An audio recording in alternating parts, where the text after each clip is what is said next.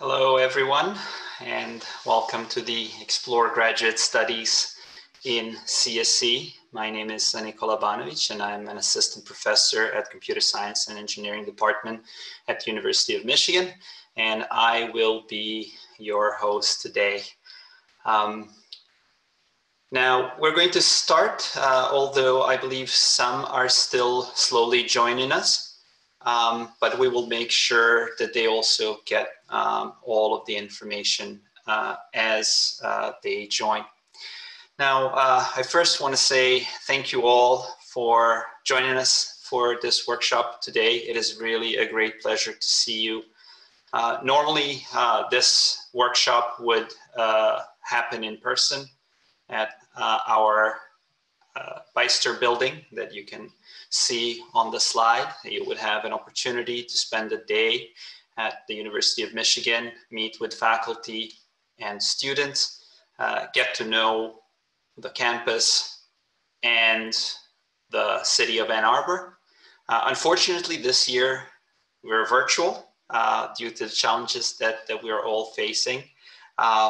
But I still hope that we're going to have a good program for you today.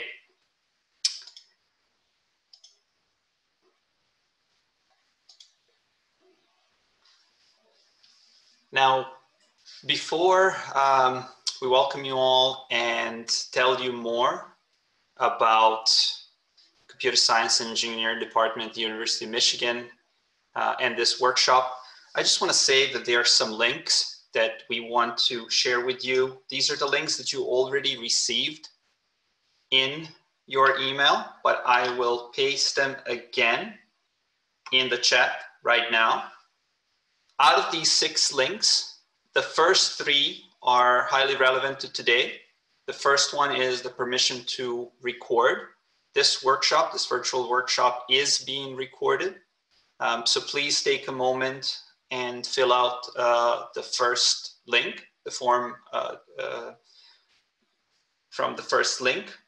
And then today, we're also going to have 2 panels that I'm going to talk about more in just a moment. And there are links to Slido where you'll be able to ask some questions from our panelists. So throughout the day, please take a moment and fill out some questions. Because if you don't, then I will be forced to ask our panelists some really, really hard questions. So it's on you. Also, of course, during our panels, you'll have an opportunity to add questions to these links, and then I'll be able to ask those questions, our panelists. And then, of course, there are 3 additional links that we also prepared for you. One is a link to a virtual tour of both our campus, Ann Arbor, and the kind of research that we do, including student life. So you have also links to 2 vlogs from 2 of our graduate students that will help you, give you a better idea of what graduate students do at the Computer Science and Engineering Department at the University of Michigan.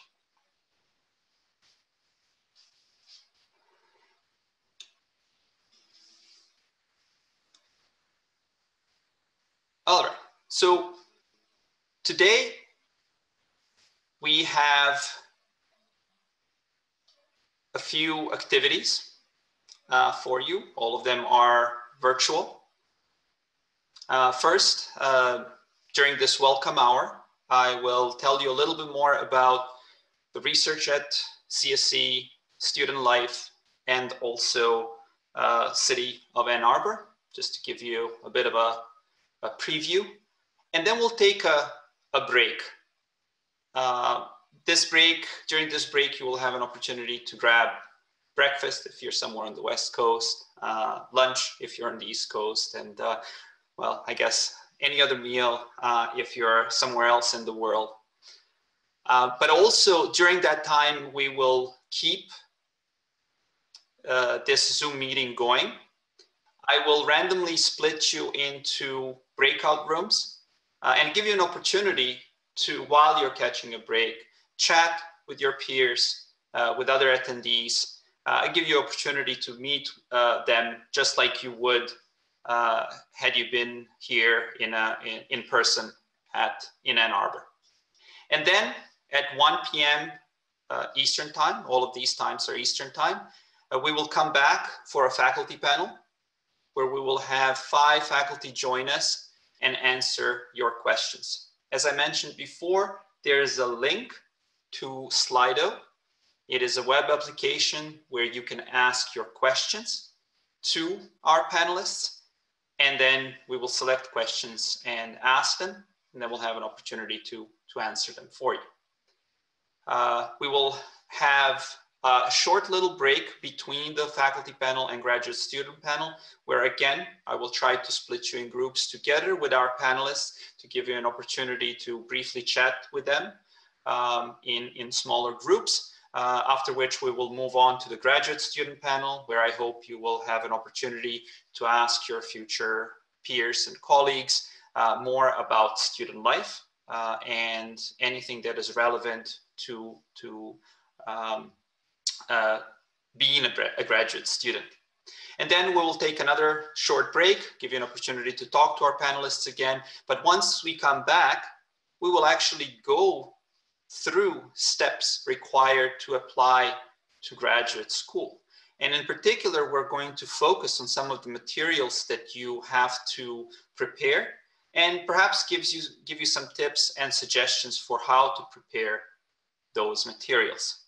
And then we're going to have some closing notes, and of course, give you an opportunity to ask any parting questions at that time.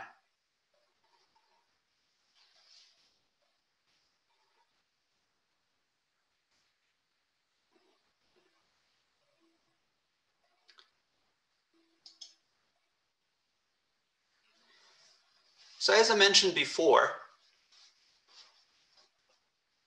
the in-person event would give you an opportunity to learn more about the research that we do from the researchers themselves, both faculty and students. Unfortunately, today you're stuck with me.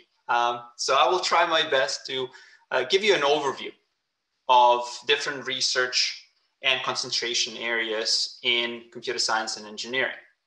Now, at CSC, the University of Michigan, we have we have all subfields of computer science well represented. There are researchers in theory, systems, hardware, interactive systems, and AI. And actually the photo that you're seeing here is of Alex Halderman, one of the faculty, and actually one of our lecturers who used to be his PhD student, working on one of the servers in our Weister building. Alex is one of the experts in the field of computer security, in particular working on securing the elections. So any kind of technology used today to support our democratic process in the United States, a lot of it is based on technology, and Alex and his students and his research group are working hard to making sure that they address any kind of threats to that technology. At the University of Michigan, we have researchers who are working on novel, ubiquitous computing hardware and devices, who are creating some amazing technology, like the example that you see here of a wearable device that can be used for voice authentication. We have research in AI and machine learning that enable novel interactive systems, for example, advanced conversational computing systems. And as you can see at CSC, it's not just the faculty and students. We also have extensive collaborations with the industry to enable this kind of technology and make sure that the work that we do has an impact outside of just academia. Researchers also look at the security of different hardware systems.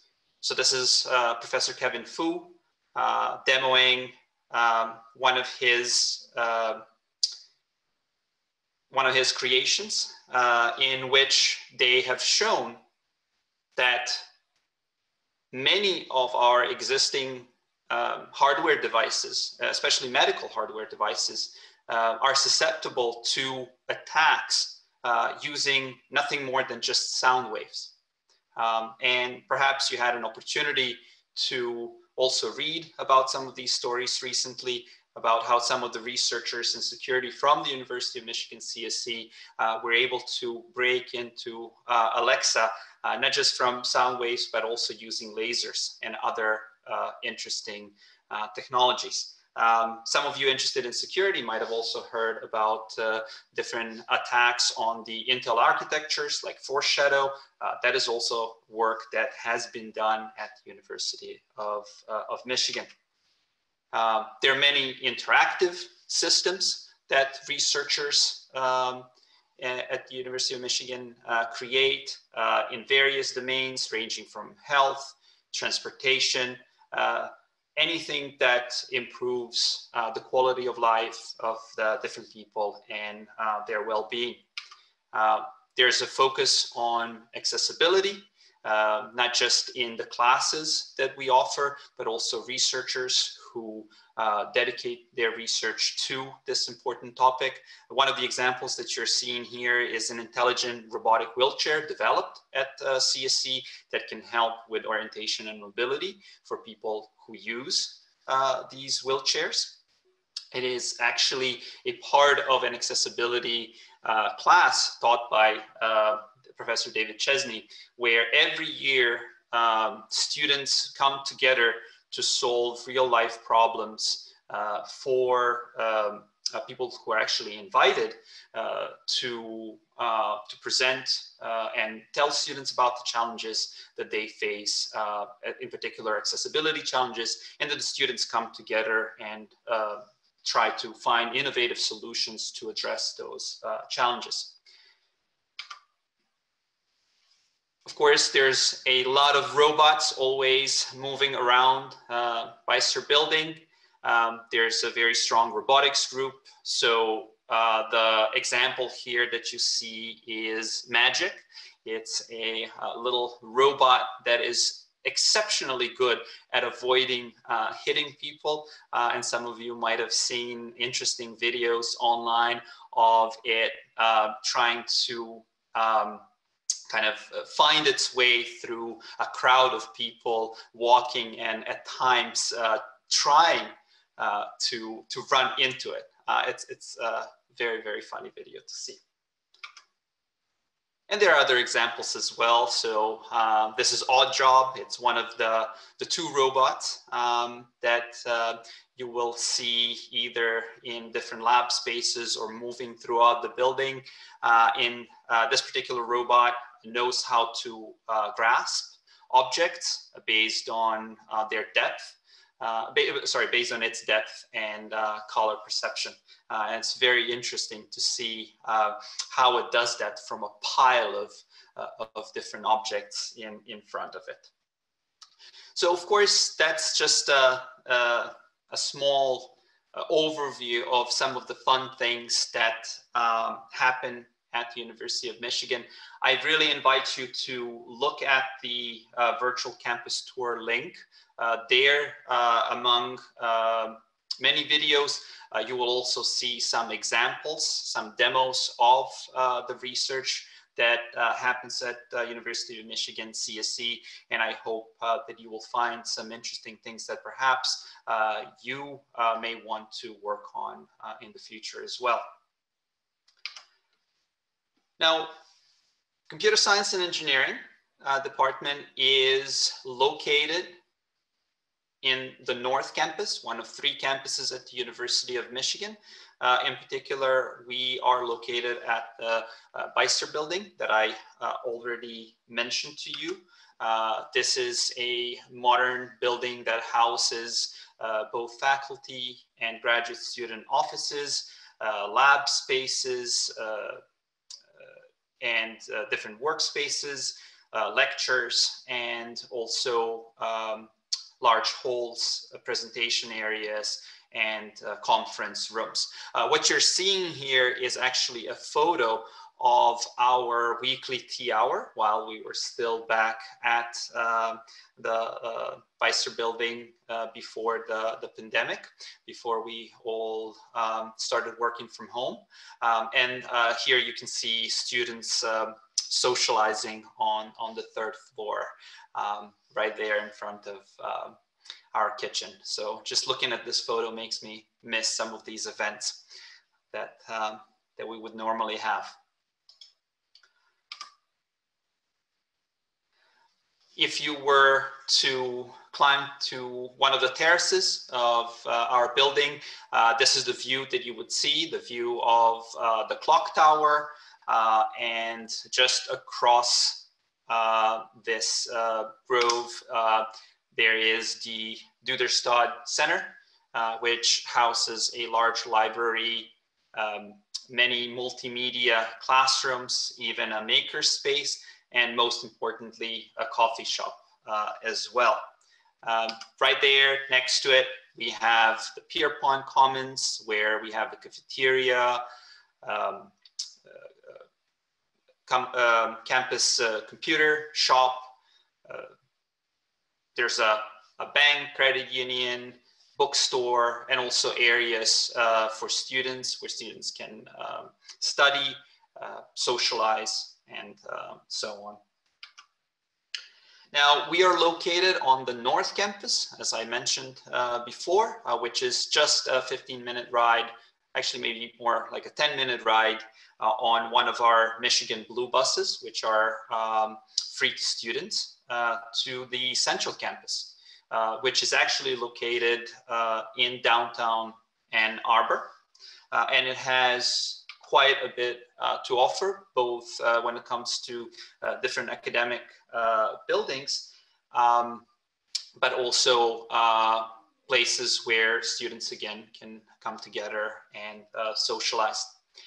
Most of you are probably aware that University of Michigan is a huge sports, or that we are huge sports fans.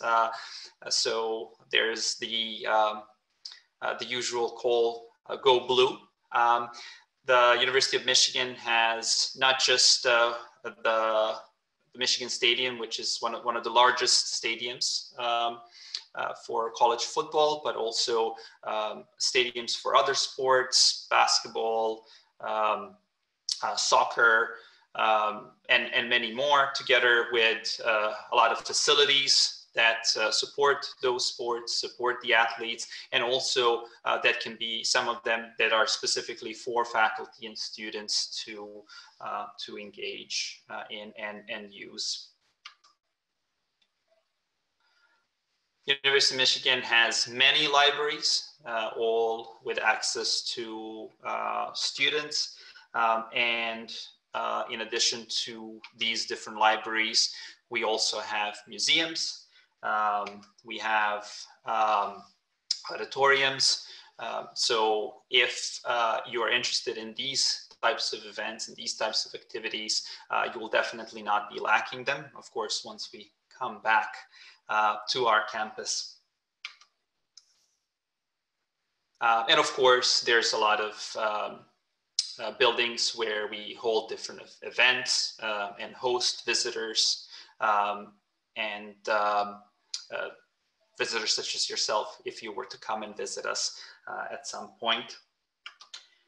Now, as I mentioned before, University of Michigan campus is located in Ann Arbor, a small city that has quite a bit to offer.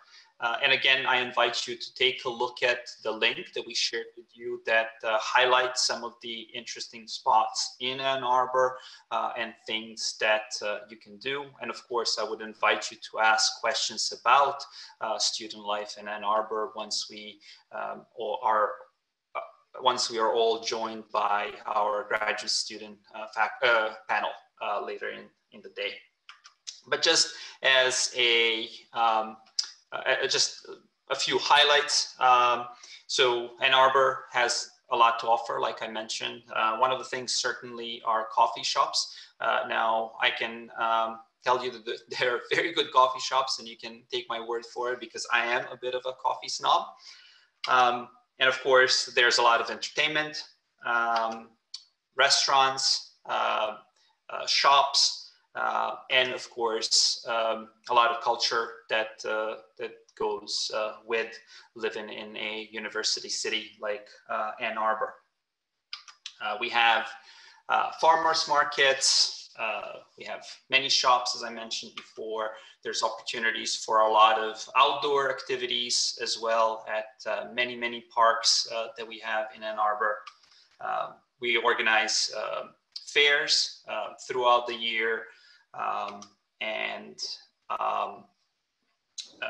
of course, those are usually in the city itself and open to everyone to attend.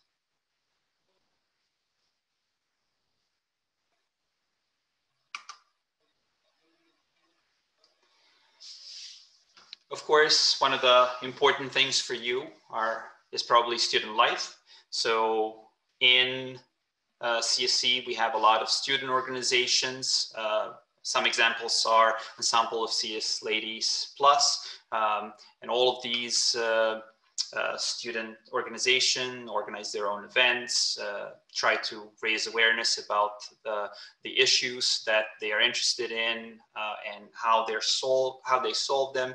All of these organizations are kind of under the umbrella of CSEG, or Computer Science and Engineering Graduate Student Organization, which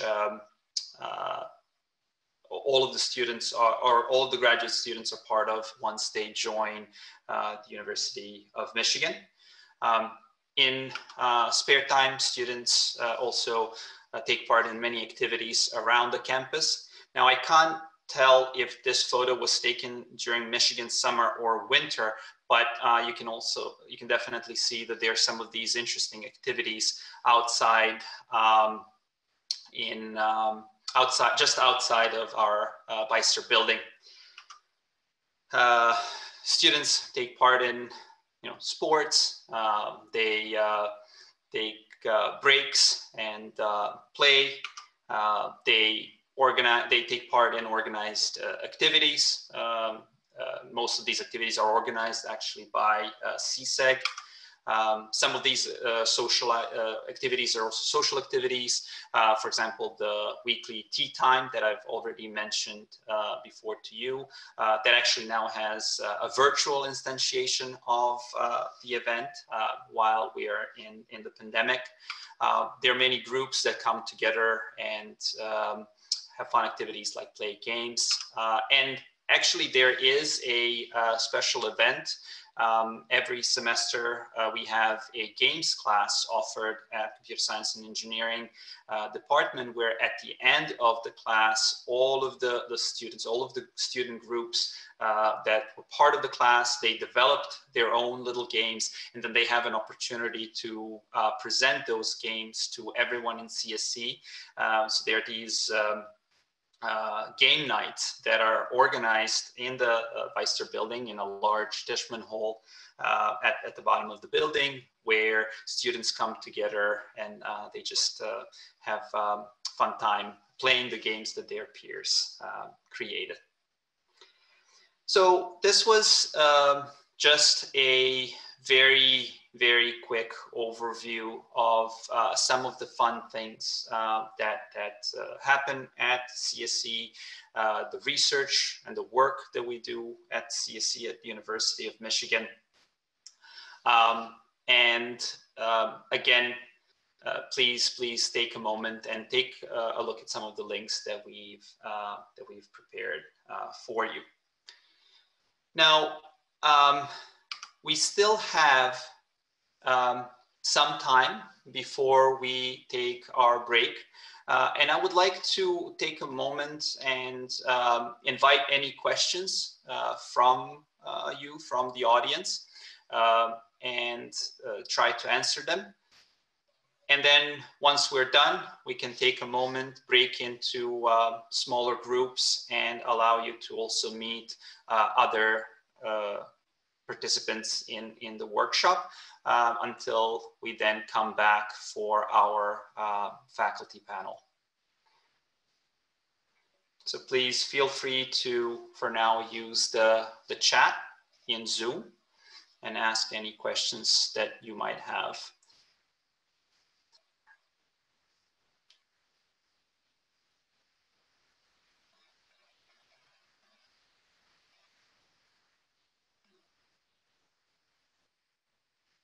All right, so we have a question in chat, and it says, how much is the stipend for CSC RAs, TAs? Is there summer support, and does the department offer fellowships? These are all excellent questions, and some of them I can try and answer right away. Now, I just want to point out that we have two programs for graduate students, a master's program and a PhD program. PhD students do receive a stipend. They are usually working as GSRAs, graduate students research assistants, where they do research as part of their dissertation. And then they also have an opportunity to be GSIs, or graduate student instructors, which gives you some exposure to teaching and experience that is exceptionally valuable, especially for those who are hoping to go into the academia after their PhD. For master's students, these master's programs are what we call terminal programs. They're the programs after which usually there's an expectation that master's students will go in the industry. And currently there are no established stipends specifically for master's students, although some master's students are able to find GSRA positions and work with different research labs at the university. Now, note here that the expectation is that master's students will mostly be focusing on the coursework. So there is no expectation that you must do research, but there are some opportunities. At the same time, there are also opportunities for fellowships. Some of them are at the department level. Some of them are from the industry, from different foundations, including National Science Foundation, and so on. We have a comment as well that says people already posted some questions in the faculty panel questions page. Thank you for that observation, and thank you all who have already posted questions there. I would like to save those questions for our panel and answer any questions that maybe any administrative questions that I can answer while we are here. And then we'll leave others for the faculty panel to discuss. What is the best way to know whether a certain professor takes PhD students this year or not? So this is an excellent question for the faculty panel, but I will just answer this quickly for you. The best way is to try and contact the faculty directly. Of course, everyone is busy, including you and the faculty. I know it's not easy to send these kinds of cold emails, but if you are able to structure your email in a very nice way, where you are able to describe your interest, where you're able to show that you understand the research interest of the faculty that you're hoping to work with, then you will increase your chances to actually get a response that will also include answers to these kinds of questions. So I'd say the best way to find that out is to contact our faculty directly. And actually, that is something that I would recommend all of you do after this workshop.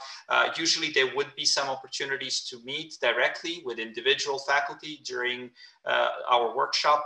that is not necessarily possible in a virtual format, but I did talk to a lot of my colleagues, and a lot of them said that they would be happy to receive some of these questions directed at them and try and answer them that way.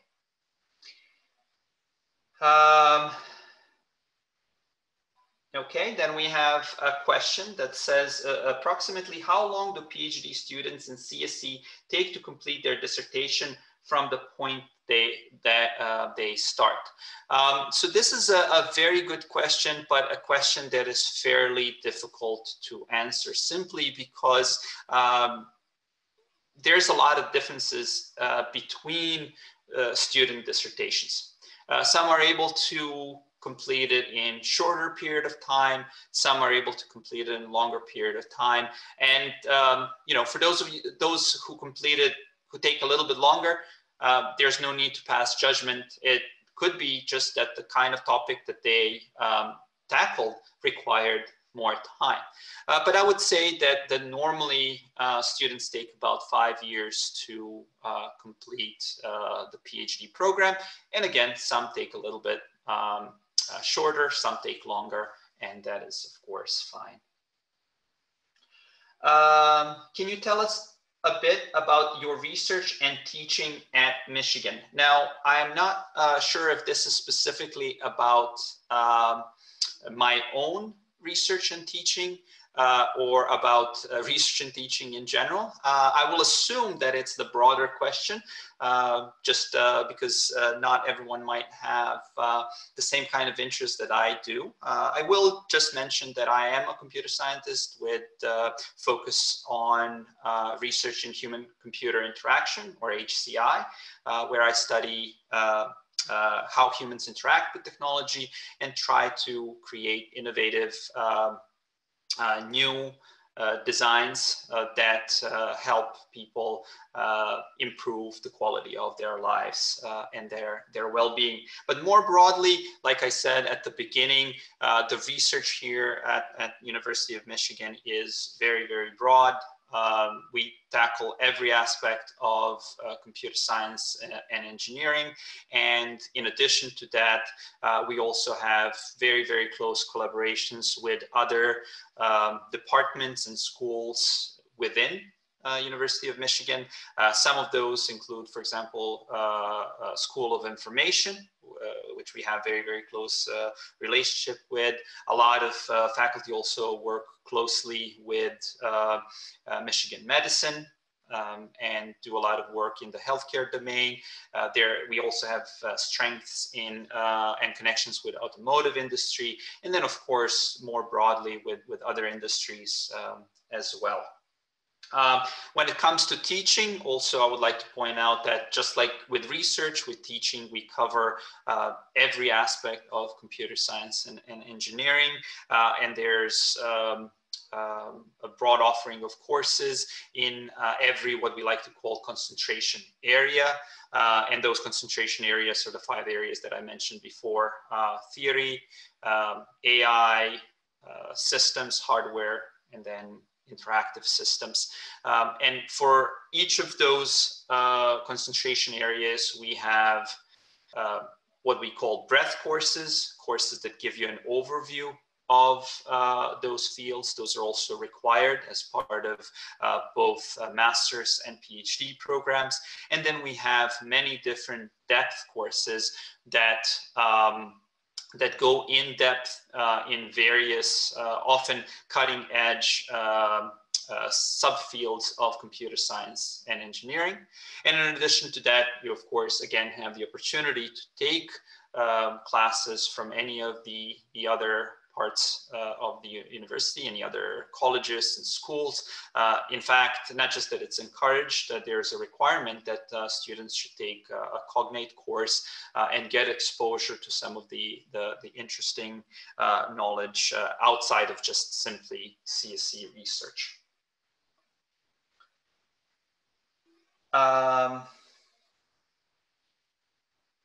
Okay. I'm sorry, I'm just going through some of these questions. Some of them are private, and I will not automatically assume that I should read them directly, but I will try to answer once I answer all of the other questions. How does the department help support students who are struggling to publish and or move to candidacy? This is a very important question because it shows that we are in this together. When we admit you into the program, our goal is for you to be successful. Now, what we do is we do have what we call yearly reviews, which are not so much reviews of the student performance as much as opportunities for faculty to come together and look at ways in which we can support the students, even, of course, students, especially students who may be struggling, for example, and then try and find different strategies to help them. There are also many organizations, not just at the department level, but at the university level, that can help both with technical, skills side of things, help with writing, with communication, to things like help students deal with mental health and some of the the pressures and the stresses that they might experience as part of their graduate studies. In addition to this, we provide support, financial support to all of the guaranteed financial support to all of the PhD students, and we also have a large number of faculty, which helps with any kind of issues that might arise or any kind of challenges when students are working directly with their advisors and maybe the relationship is not working out. There are mechanisms that help students switch advisors. There's enough faculty in the department so that students actually have a choice if some of these previous relationships are not working out and so on. But thank you. That is an excellent question, and actually I would invite you to ask that question again, both at the faculty panel and at the graduate student panel, because some of our faculty are actually involved in some of these initiatives, and of course graduate students would know very well what you're talking about because they're experiencing this as well.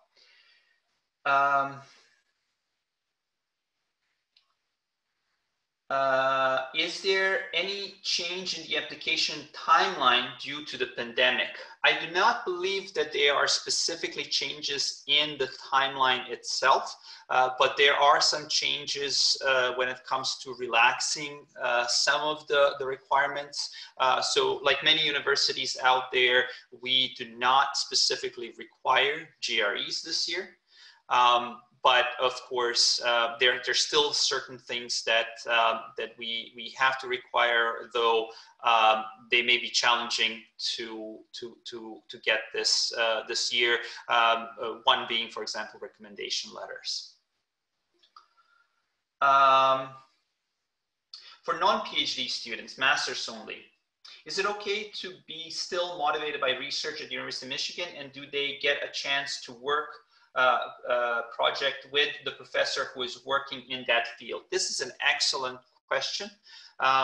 So yes, the answer is definitely yes. A lot of our master's students are actually motivated by the cutting edge research that we do at the University of Michigan, not just to learn how to do some of these cutting edge things through classes, but actually get involved with research. And there are many opportunities, from opportunities to do independent studies with different faculty where you can actually get credit for doing that research, but also, as I mentioned before, sometimes even in a relationship where you're working directly as a GSRA or graduate student research assistant.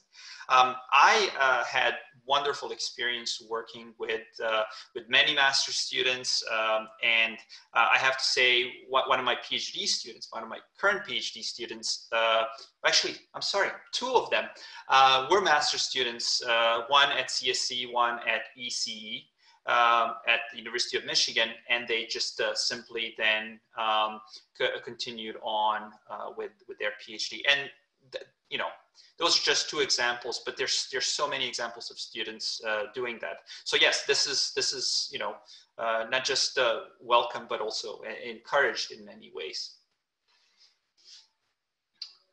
I'm sorry, I just need to keep track of the questions. May I ask when the faculty panel questions link will be closed? I'm thinking of referring back to it later today. That is a very good question. We will definitely have it open during the faculty panel.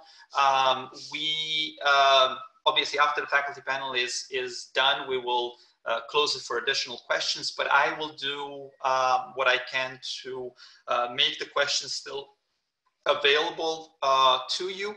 And of course, we are also going to make the recordings of this workshop available to you so you can refer back to some of these panels and actually not just hear the questions, but hear the answers.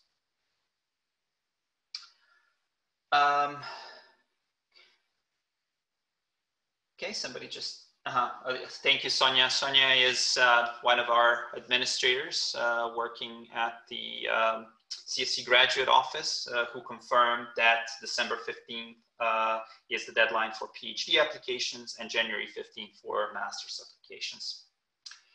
All right, so we have another question here. For someone who has been in industry for 2+ years now and wishing to join the master's only program, which LORs are preferred, industry, tech, or academic? Please ignore the so I don't necessarily think it says please ignore if we're going to talk about it, how to apply to graduate school. I don't think we will specifically touch on this question simply because there's a lot of material we have to cover and a lot of tips to give you about specifically how to prepare materials. But I would say that you have, when it comes to opportunities to take classes that will prepare you both for industry and for research, they exist out there. Actually, in fact, I would say that the way that our master's program is structured, the idea is that you will you will get some practical knowledge about computer science and engineering work that you will be able to take into the industry. That is definitely something that you will have an opportunity to do. Not so much academic research unless you choose to do so yourself, right? Get involved in the research. Nikola, I had a short answer for that as well. Of course. I entered it already. Thank you.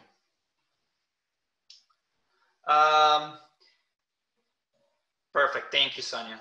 That's an excellent answer. Well, I'll try to answer a couple of more of these. We're coming close to the end of this section. Will master program applications be at disadvantage if they don't submit GRE scores? No. We cannot say you're not required to submit GRE scores and then go back behind your back and count them and you know, put you at a disadvantage. So no, we specifically do not ask for GRE scores this year. You are still, I believe, able to submit them if you choose to do so. But like I said, there will not be a criteria this year. Are students from interdisciplinary, oh, sorry, this is a private question, so I shouldn't have just assumed. If you do send private questions, please send me another private message and let me know if you give me the permission to actually read the question out loud and answer it. Okay, I just got the permission. Thank you so much for that. Are students from interdisciplinary backgrounds accepted if they are interested in the HCI focus area for PhD? Or is the expectation still that the students have a strong technical background? This is a very, very good question, and does not necessarily apply only to the field of human-computer interaction, or HCI, although HCI may be very, very interdisciplinary that way. I will say that there are some expectations that even if you don't necessarily have exceptionally strong technical background, that you will be able to develop it. Simply because we want to make sure that you are successful in the program, right? So in CSE, the classes that you will be taking, the research that you will be doing is highly technical.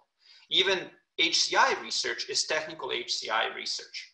And there the expectation is that you will be able to both study computer systems, but also design and create them.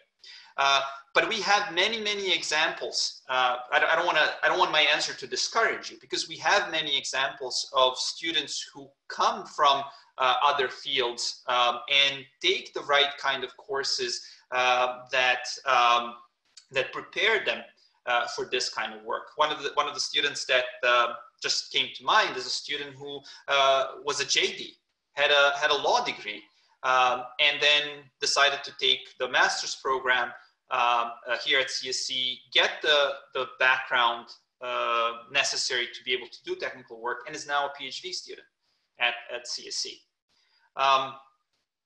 So I hope that answered your question to some degree. So I don't think that you would be automatically at a disadvantage, but I know that the Graduate Admissions Committee always looks to make sure that that we are not setting up anyone for failure if we are not able to provide you with the education that will help you succeed. A couple of more questions. Due to the coronavirus pandemic, Jerry's, oh, sorry, that's Sonia again, clarifying. Thank you, Sonia. What is different for people applying straight from undergrad without any work experience or grad school experience? Well, there are a lot of things that come down to the individual level.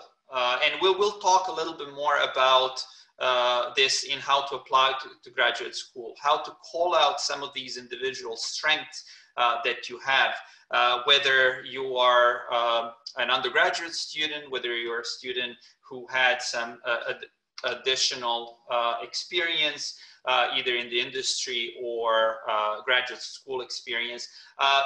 But it's really about finding ways to describe, to persuade the Graduate Admissions Committee that you will be successful in the program, regardless of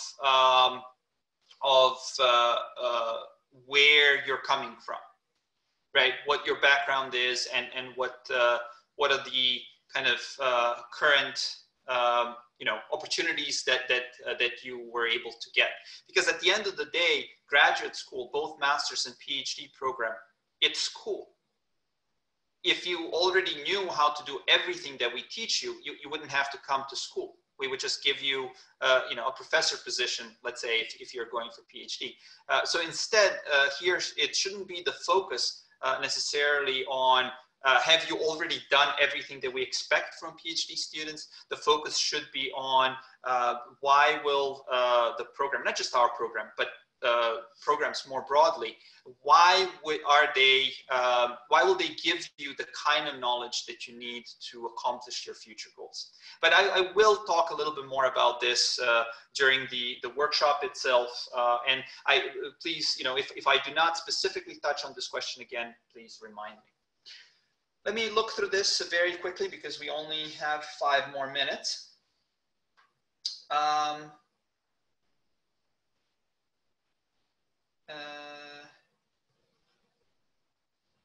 There's another private question that, again, I will just invite the person who posted it to tell me in another private message whether they're fine with me sharing this or not. So I will move on, but can come back to that question if we have time.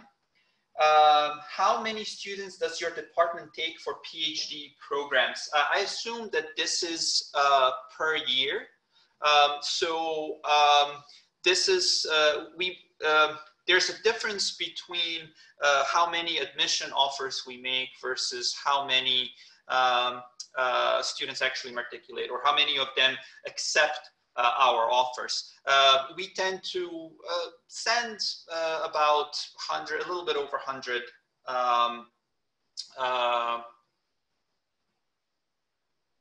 a little bit over 100 admissions. I know this year it was around 100, maybe around 110.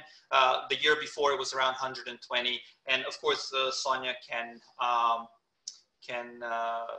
correct me if I'm wrong in these numbers.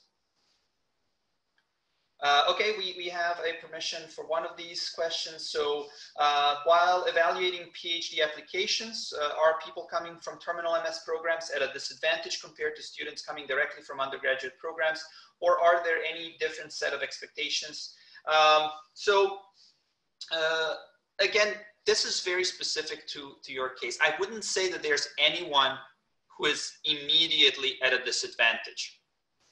You're all coming with different experiences, and you're all coming with different strengths, and you're all coming with different goals.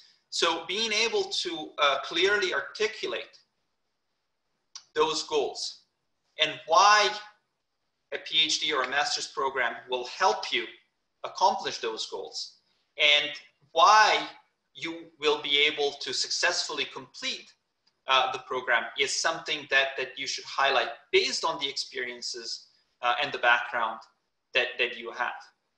We do not put anyone at a disadvantage simply because they took a master's program. If anything, if you have a master's degree, you already have some additional experience that you can talk about, and you can say why it prepared you for the PhD program.